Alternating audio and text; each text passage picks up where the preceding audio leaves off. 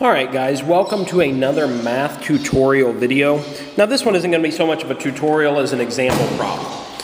What I'm going to be talking about here is the distance formula and midpoints. I teach both of these things at the beginning of the year in my geometry classes, and I like to give my students a problem like this for them to work on their own to kind of combine these two concepts. I'll typically give them a problem such as this one.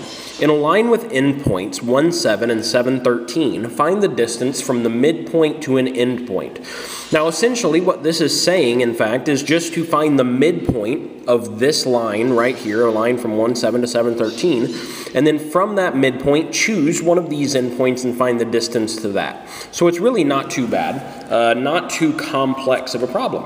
So I'm going to go ahead and write down my endpoints on another board here, and then we're going to switch boards so you guys can see the problem. Okay, I'm going to move this out of the way, and then we have this. We have our endpoints of 7, 13, and 1, 7.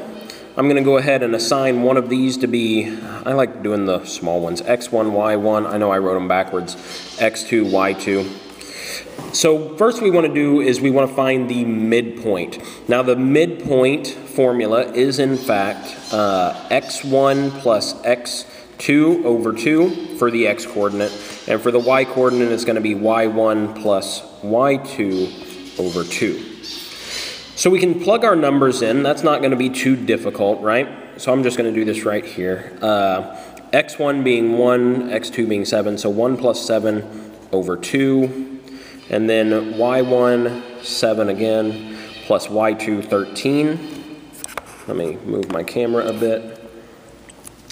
Over 2.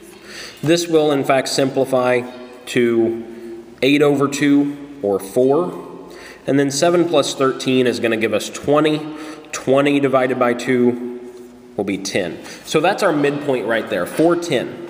Now whenever we're doing our distance formula, since it did in fact ask for the distance from a midpoint to an endpoint, I know, throwing the question back in there, means that we definitely are going to want to use this midpoint as one of the two parts of our distance formula. We will want to choose one of our other points here as the endpoint. Now, yet again, I like going with those smaller numbers. They just make things a little bit easier sometimes, right? So I'm going to go ahead and cross this point out. This point makes no difference to us anymore.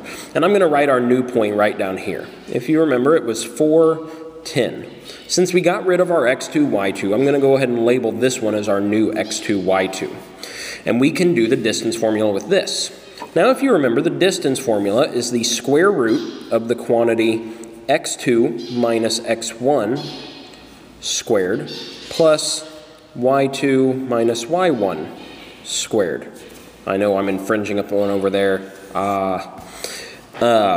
You typically will see it y2 minus y1 here and then x2 minus x1 there.